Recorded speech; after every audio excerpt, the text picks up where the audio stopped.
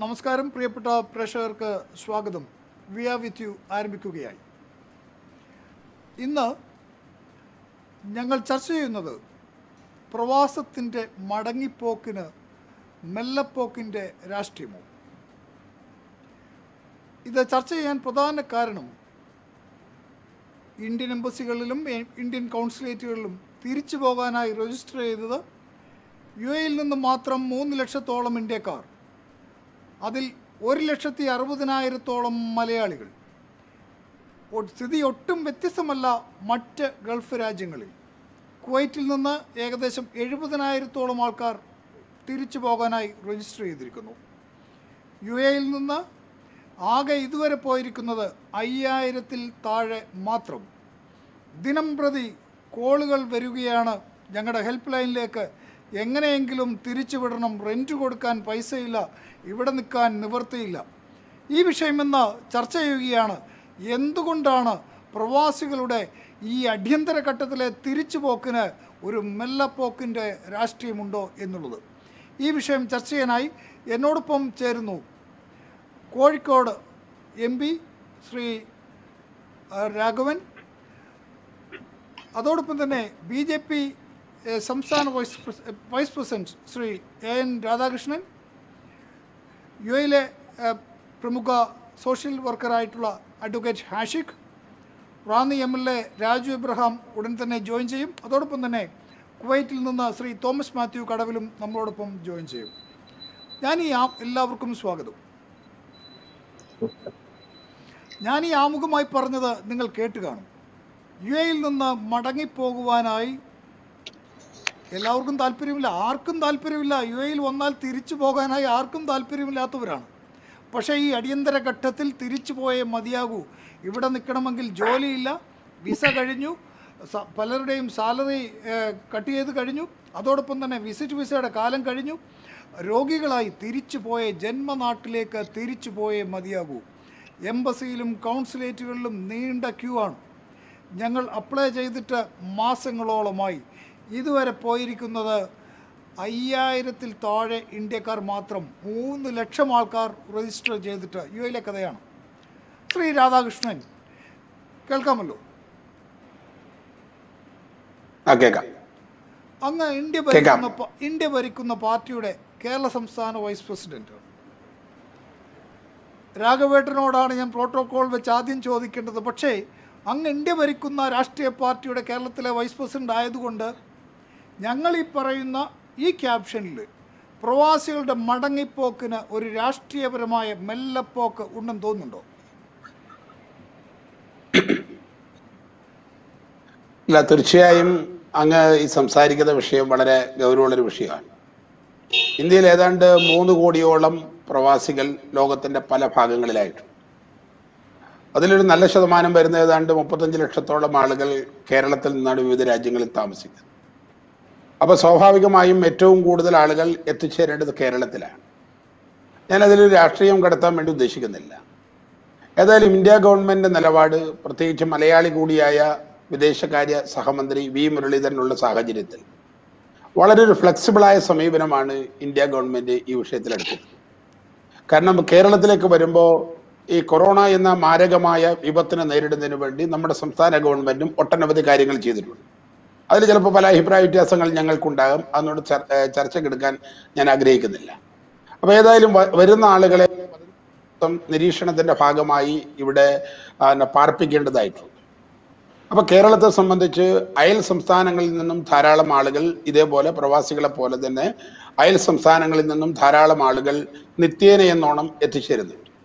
അപ്പോൾ അയൽ സംസ്ഥാനങ്ങളുടെ കാര്യങ്ങളിൽ നമുക്ക് ഈ സമയത്ത് സൂചിപ്പിക്കാതെ നിർവാഹമില്ല. കാരണം ഇന്ത്യയിലെ ഇതര സംസ്ഥാനങ്ങളിൽ നിന്ന് വാഹനങ്ങൾ വഴി ആളുകൾ എത്തേണ്ടതായിട്ടുണ്ട്. ഇപ്പോൾ വന്നുകൊണ്ടിരിക്കുന്നത് ഏറ്റവും അവസാന ഘട്ടത്തിൽ പ്രഖ്യാപിച്ചിട്ടുള്ള ട്രെയിനിൻ്റെ അടിസ്ഥാനത്തിലാണ് ആളുകൾ വന്നുകൊണ്ടിരിക്കുന്നത്. എന്നാൽ ബഹുഭൂരിപക്ഷം വരുന്ന ആളുകൾ വരാൻ വേണ്ടി കാത്തു നിൽക്കുന്നു. അവർക്കും 14 ദിവസം നിരീക്ഷണം ആവശ്യമാണ്.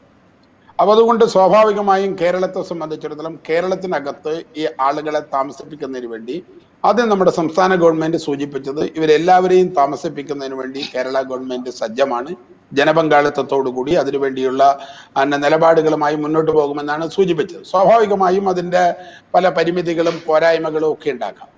ആ പോരായ്മയുടെ അകത്തു നിന്നുകൊണ്ട് ഇതെങ്ങനെ എന്നാണ് ശ്രമിക്കേണ്ടത്. ഇന്ത്യ ഗവൺമെന്റിനെ സംബന്ധിച്ചിടത്തോളം, പ്രത്യേകിച്ച് വി മുരളീധരൻ അസന്നിഗ്ധമായി തന്നെ ഈ വിഷയത്തിൽ സൂചിപ്പിച്ചിരുന്നു, നമ്മുടെ നാട്ടിലേക്ക് ആളുകളെ കൊണ്ടുവരുന്നതിന് വേണ്ടി ഗവൺമെന്റിന്റെ ഭാഗത്തുനിന്ന് ഒരു തടസ്സമില്ല. ആവശ്യമായ രീതിയിൽ ആളുകളെ എത്തിക്കുന്നതിന് വേണ്ടിയുള്ള നടപടിക്രമങ്ങൾ സ്വീകരിക്കും. ഇതുപോലുള്ള വളരെ പ്രചാരമുള്ള, പ്രത്യേകിച്ച് ലോകത്തിന്റെ പല രാജ്യങ്ങളിലും ഏറ്റവും കൂടുതൽ പ്രചാരമുള്ള ഒരു മാധ്യമം എന്ന നിലയ്ക്ക് നിങ്ങളിവിടെ സംസാരിക്കുന്ന കാര്യങ്ങൾ വളരെ ഗൗരവത്തോടു കൂടി തന്നെ നമ്മൾ കാണുകയും ഗവൺമെന്റ് ശ്രദ്ധയിൽപ്പെടുത്തേണ്ട കാര്യങ്ങൾ ശ്രദ്ധയിൽപ്പെടുത്താൻ വേണ്ടി മുന്നോട്ട്. ഏതായാലും ഇന്ത്യ ലോകത്തിന്റെ പല രാധാകൃഷ്ണൻ, ചർച്ചയുടെ ഉദ്ദേശം അത് തന്നെയാണ്. ഈ ഞങ്ങളിവിടെ ചർച്ച ചെയ്യുന്ന അങ്ങ് പറഞ്ഞതല്ല വസ്തുത. ആ വസ്തുത ഞങ്ങൾ അങ്ങേ അരമണിക്കൂർ കൊണ്ട് അങ്ങേക്ക് മനസ്സിലാവും. അങ്ങ് പറഞ്ഞത് മാത്രമല്ല വസ്തുത. അതായത് ഇവിടെ ഞങ്ങൾ രജിസ്റ്റർ ചെയ്തിട്ട് മാസങ്ങൾ കാത്തിരിക്കുന്നു. അതിനുശേഷം കഴിഞ്ഞ ആദ്യത്തെ ലോട്ട് ഫ്ലൈറ്റ് പോയത് 3 ഫ്ലൈറ്റുകളാണ് ആകപ്പാടെ കേരളത്തിലേക്ക് പോയത്. അഡ്വക്കേറ്റ് ഹാഷിക്കിൻ്റെ അതിൻ്റെ കൃത്യമായ കണക്കുണ്ട്. ഞാൻ അങ്ങയോട് ഒരു ചോദ്യം കൂടെ ചോദിക്കുകയാണ്. അങ്ങേക്കറിയാം, രാഷ്ട്രീയം നമ്മളിവിടെ ചർച്ച ചെയ്യുന്നേ ഇല്ല. പക്ഷേ ഇന്ത്യ ഭരിക്കുന്ന പാർട്ടിയുടെ കേരളത്തിലെ നേതാവ് എന്നുള്ള നിലയിൽ അങ്ങയുടെ കേരള സംസ്ഥാന കമ്മിറ്റി എന്താണ് നിങ്ങളുടെ കേന്ദ്ര ഭരണത്തിനോട് അല്ലെങ്കിൽ മുരളീധരനോട് ഈ കാര്യത്തിൽ ആവശ്യപ്പെട്ടത്? ഒരു വാക്കിൽ ഉത്തരം പറയണം. എനിക്കൊന്ന് എല്ലാവരിലേക്കും പോകേണ്ടതായിട്ടുണ്ട്. അല്ല, ഇതിനെ സംബന്ധിച്ച് നേരത്തെ അങ്ങ് തന്നെ സൂചിപ്പിച്ചു, ഞാനിതിൽ വലിയ രാഷ്ട്രീയം കലർത്താൻ ആഗ്രഹിക്കാതിരുന്നുകൊണ്ടാണ്. ഇതിനെ സംബന്ധിച്ചിടത്തോളം ഇന്ത്യ ഗവൺമെന്റ് നിലപാട് വ്യക്തമാണ്. കേരളത്തിലേക്ക് ആളുകൾ വരണം എന്നുണ്ടെങ്കിൽ കേരള ഗവൺമെന്റാണ് ഇതിനെ സംബന്ധിച്ച് നിലപാടുകൾ സ്വീകരിക്കേണ്ടത്. അതുകൊണ്ട് തന്നെയാണ് അന്യ സംസ്ഥാനങ്ങളിൽ നിന്ന്, മറ്റ് തമിഴ്നാട്ടിൽ നിന്ന്, നമ്മുടെ ബോംബെയിൽ നിന്ന്, ഡൽഹിയിൽ നിന്നൊക്കെ ധാരാളം ആളുകൾ വരാനുണ്ട്. അവരെത്തിച്ചേരാത്തതിന്റെ കാരണം എന്താ? എത്തിച്ചേരാത്തതിന്റെ കാരണം അവരെ സംബന്ധിച്ചിടത്തോളം അവരെ സംരക്ഷണയോടുകൂടി 14 ദിവസം അവരെ നിരീക്ഷണത്തിൽ ഏർപ്പെടുത്തുന്നതിന് വേണ്ടിയുള്ള അതിന്റെ സാഹചര്യങ്ങൾ കേരളത്തിലുണ്ടോ എന്ന് വിലയിരുത്തണം. അതുകൊണ്ട് തന്നെ ലോകത്തിന്റെ പല ഭാഗങ്ങളിൽ നിന്ന് ഞങ്ങൾ തന്നെ നേരിട്ട് ബന്ധപ്പെട്ടതാണ്. ഞങ്ങളുടെ പാർട്ടി ലെവലിൽ ഞങ്ങൾ ഈ വിഷയങ്ങൾ സംസാരിച്ചിരുന്നു. ഇപ്പോൾ അങ്ങേപോലുള്ള ആളുകളോട് വിദേശ രാജ്യങ്ങളിലെ ആളുകൾ സംസാരിക്കുന്നത് പോലെ ഞങ്ങളോട് ഞങ്ങളുടെ സെല്ലുകളുമായി ഞങ്ങൾ നിരന്തരമായി സമ്പർക്കത്തിലാണ്. അപ്പോൾ അതിൻ്റെ പോരായ്മകൾ ഞങ്ങൾക്കറിയാം. അപ്പോൾ തീർച്ചയായും ഞാനിതിൽ രാഷ്ട്രീയം കടത്തണ്ട എന്നുള്ളത് കൊണ്ടാണ് ആ നിലയ്ക്ക് അതിനെ സംസാരിക്കാതിരുന്നത്.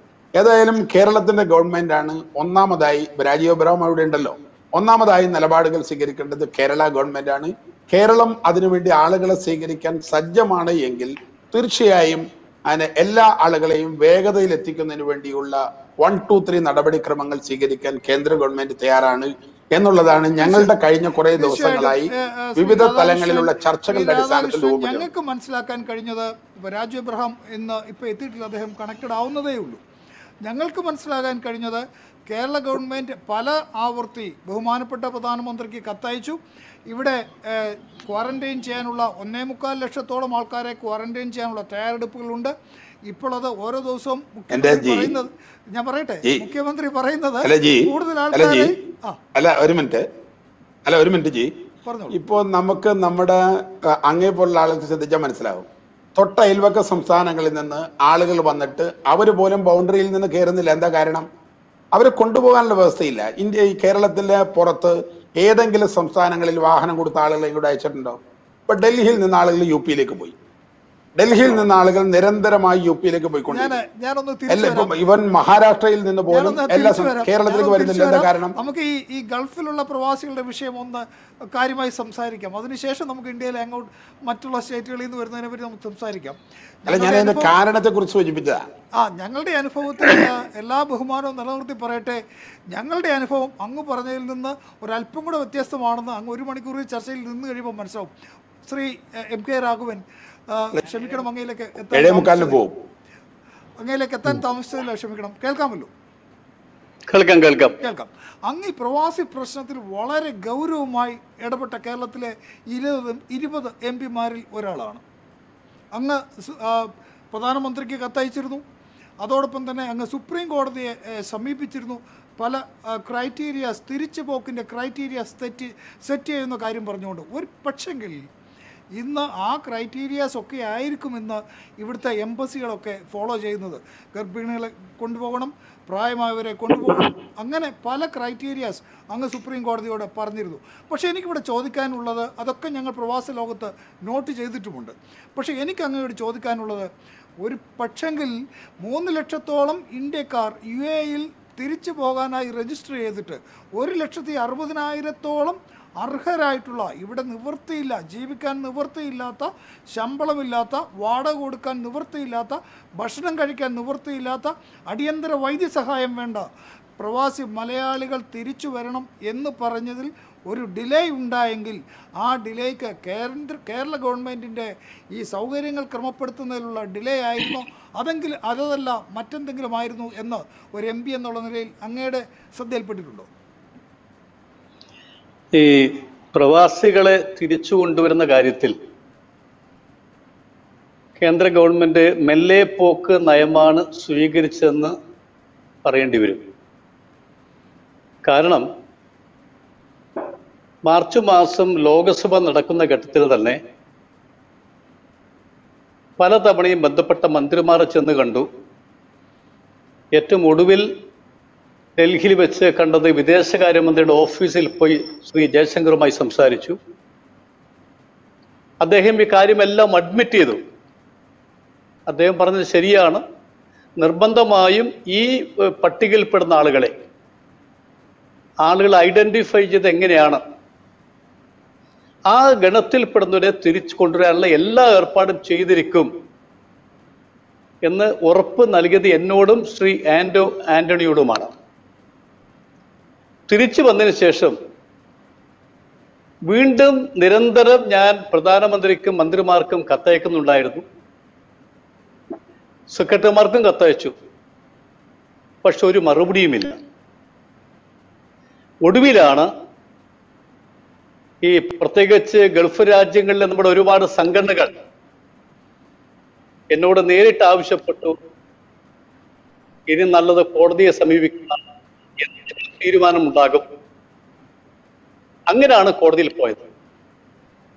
കോടതിയിൽ പോയപ്പോൾ ഞങ്ങൾ കോടതിയോട് അപേക്ഷിച്ച കാര്യം നേരത്തെ അങ്ങ് സൂചിപ്പിച്ച പോലെ തന്നെ ഏത് ക്രൈറ്റീരിയയിൽപ്പെട്ടവരാണ് കൊണ്ടുവരേണ്ടത്. കൊറോണ നെഗറ്റീവിൽപ്പെട്ട ഗർഭിണികളായ സ്ത്രീകൾ, താൽക്കാലിക വിസയിൽ വന്ന് കുടുങ്ങിയ ആളുകൾ, പ്രായമുള്ളവർ, അതുപോലെ വിസയുടെ കാലാവധി കഴിഞ്ഞവർ, ജോലി നഷ്ടപ്പെട്ടവർ, അവിടെ ജീവിക്കാൻ മാർഗമില്ലാത്ത ആളുകൾ. ഇത് വളരെ കൃത്യമായി നോംസ് വെച്ചുകൊണ്ട് തന്നെ കോടതിയെ സമീപിച്ചു. ബഹുമാനപ്പെട്ട സുപ്രീം കോടതി പറഞ്ഞ കാര്യം, എന്റെ ഈ പെറ്റീഷൻ നിവേദനമായി ഗവൺമെന്റ് സ്വീകരിക്കണം, 4 ആഴ്ച കഴിഞ്ഞാൽ കേസെടുക്കും, കോടതി അറിയിക്കണം എന്നാണ് കോടതി അറിയിച്ചത്. ഞാൻ ഇവിടെ ബഹുമാനായ ശ്രീ BJPയുടെ സംസ്ഥാന ഉപാധ്യക്ഷനാണ്, എൻ്റെ അടുത്ത സുഹൃത്തും കൂടിയാണ്. ഞാൻ പറയുന്നത്, ഇവിടെ നമുക്ക് നേരത്തെ ഒരു അനുഭവം ഉണ്ടായിട്ടുണ്ട്. നമുക്ക് ഇന്ത്യയിൽ ഇറാഖ് കുവൈറ്റ് യുദ്ധം നടന്നപ്പോ അന്നത്തെ കേന്ദ്ര ഗവൺമെന്റ്, അന്ന് ശ്രീ IK ഗുജറാളിനെയും KP ഉണ്ണികൃഷ്ണനെയുമാണ് ചുമതലപ്പെടുത്തിയത്, എല്ലാവർക്കും അറിയാം. അന്ന് IK ഗുജറാൾ ആദ്യം പോയി ശ്രീ സദ്ദാം ഹുസൈനെ കണ്ടു. അതിനുശേഷം ശ്രീ KP ഉണ്ണികൃഷ്ണൻ അവിടെ പോയി ക്യാമ്പ് ചെയ്തു. മാസങ്ങളോളം ക്യാമ്പ് ചെയ്ത് 800ഓളം ഫ്ലൈറ്റുകൾ ഉപയോഗിച്ചു, ക്രൂയിസ് ഷിപ്പുകൾ ഉപയോഗിച്ചു. 1,76,000 പേരെ തിരിച്ചു കൊണ്ടുവരാൻ കഴിഞ്ഞുവെങ്കിൽ അതും സൗജന്യമായി. എന്തുകൊണ്ട് ഈ ഗവൺമെന്റിന് അത് ചെയ്യാൻ കഴിഞ്ഞില്ല? ശ്രീ രാഘവൻ നമ്മുടെ രാധാകൃഷ്ണൻ പറഞ്ഞത് അന്നത്തെ സാഹചര്യവും അന്നൊരു വാർ ഫ്രണ്ടിൽ നിന്നാണ് കൊണ്ടിരുന്നത്. ഇന്ന് ഒരു പാൻഡമിക് സിറ്റുവേഷനാണ്.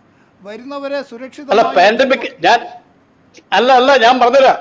പാൻഡമിക് സിറ്റുവേഷൻ തന്നെയാണ് ഞാൻ പറയുന്നത്. എന്താ കാരണം? നെഗറ്റീവായിട്ടുള്ള ആളുകൾ, ആ ആളുകളെയാണ് കൊണ്ടുവരുന്നത്.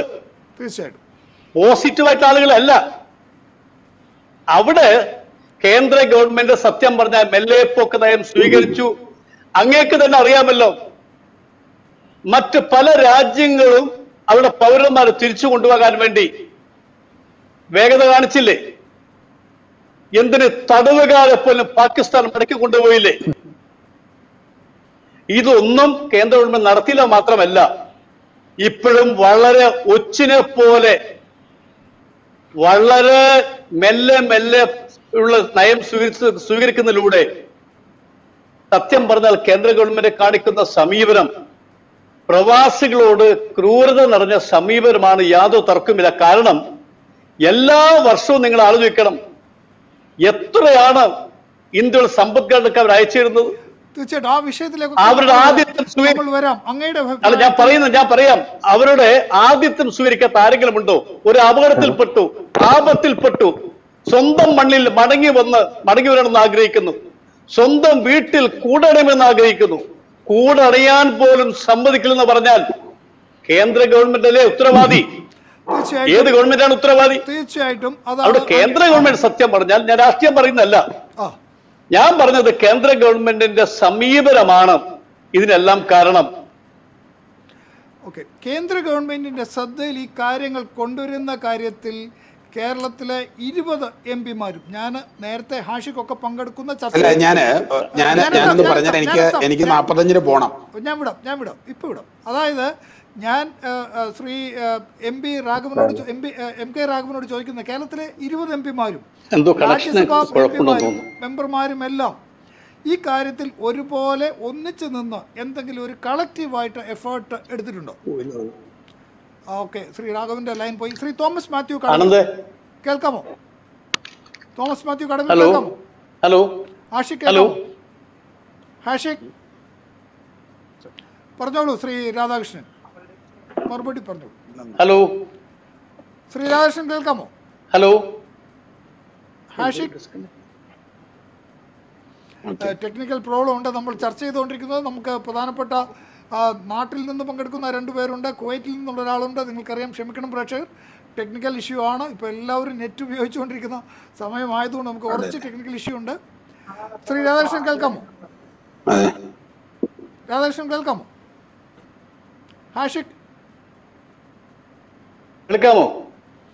ഞാൻ കേൾക്കാം. ശ്രീ രാധാകൃഷ്ണൻ കേൾക്കാം? ഹലോ ഹലോ കേൾക്കാം. ഹലോ ഹലോ കേൾക്കാം. ശ്രീ രാധാകൃഷ്ണൻ കേൾക്കാമോ? ഹലോ പറഞ്ഞോളൂ. ശ്രീ രാഘവൻ കണ്ടിന്യൂ ചെയ്തോളൂ. കട്ടായിട്ടില്ല, ഞങ്ങൾക്ക് കേൾക്കാം, എനിക്ക് കേൾക്കാം.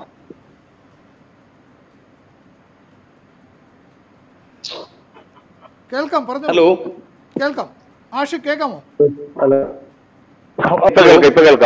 ഹാഷിഖ് പറഞ്ഞോളൂ. അവർ 2 പേരും കേൾക്കുന്നുണ്ട്. ശ്രീ എം കെ രാഘവൻ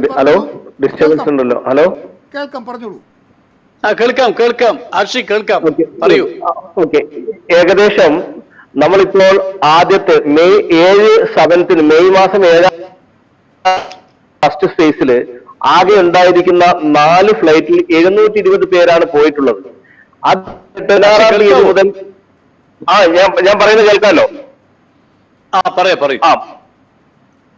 അതിനുശേഷമുള്ള 16 മുതൽ 23 വരെയുള്ളതിൽ UAE-യിൽ നിന്നുള്ളത് ആകെ 13 ഫ്ലൈറ്റിൽ 177 പേർ പ്രകാരം 2301 ആളുകൾ എന്ന് പറഞ്ഞാൽ ടോട്ടൽ ഈ ഘട്ടങ്ങളിൽ കൂടി 3221 പേരെയാണ് കൊണ്ടുപോകുന്നത്. ഇത് കേൾക്കുമ്പോൾ നിങ്ങൾ അറിയേണ്ട ഒരു കാര്യം, ഒരു ദിവസം ഗൾഫിൽ നിന്ന് UAE-യിൽ നിന്ന് മാത്രം ഓപ്പറേറ്റ് ചെയ്തിരിക്കുന്ന ഫ്ലൈറ്റ് സർവീസ് എന്ന് പറയുന്നത് 20ഉം 22ഉം ഒക്കെയാണ്.